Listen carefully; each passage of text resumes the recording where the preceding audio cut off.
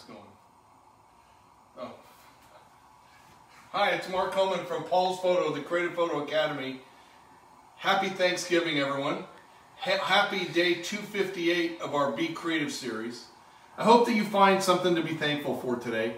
I do. You know, we're very lucky these days, even though the world is a mess and we've got a pandemic, but there's still so much.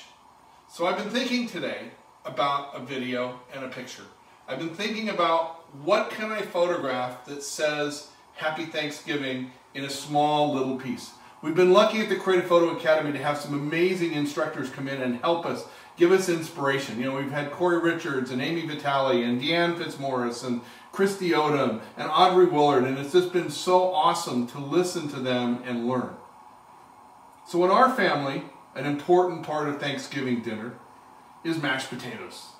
And I know for some of you it's turkey and stuffing and cranberries and yams, but for us it's mashed potatoes. So you can see the pot of mashed potatoes in the foreground. I've got the 70 to 200 millimeter lens here on my Nikon Z7, and it's all the way in at 200. So it's just a little bit of the pot. So what do I want the picture to be? The picture, we're going to wait. You can see the steam is starting. When the water starts boiling, that's going to be the picture. It's going to be in black and white because I've got this beautiful reflection and texture in the pot. It's designing the picture to tell a story.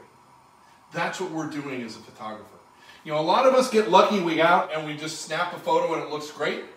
Many of us go out and snap a photo and it's not so great. But if you spend a little bit of time and a little bit of effort and put it together, you can get something amazing. That's what I'm hoping for today. Let's talk technical. So I've got the 70 to 200 2.8 at 200. I'm focusing on the front lip of the pot. This picture is realistically the circle of the top of the pot with the steam coming up, and my lovely camera person and assistant and wife and cook is going to be stirring the potatoes in the end. That'll happen after we're done with the video, of course. Now I'm at f11 with ISO 3200. For those of you who have a modern camera, don't be afraid of the high ISOs. Embrace them. If you get a little bit grainy, that's okay. Does anybody have any questions, Cheryl? No? Is anybody out there? Just one person? Is anybody going to give me an emoji, a wahoo, a yahoo, a happy Thanksgiving, give me a turkey? Is everybody eating already?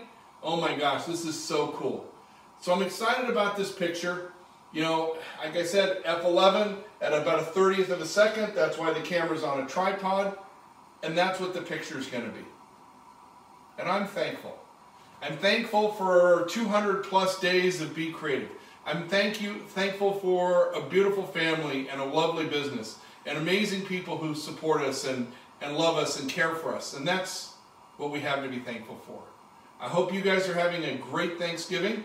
If you're ready for a new camera or lens, stop by Paul's Photo Friday or Saturday. You know, we've got the big Black Friday deals, the Tax Back Plus bonus. You know, you can call, come in. We'll take care of you however you want, however you need. But we're always here for you to help you make the picture you need. Mark Coleman from Paul's Photo, the lab at Paul's Photo, and the Creative Photo Academy, wishing you great pictures, great fun. And tell those you love you're thankful. Have a great day, everybody, and we'll see you tomorrow for our next day of Be Creative.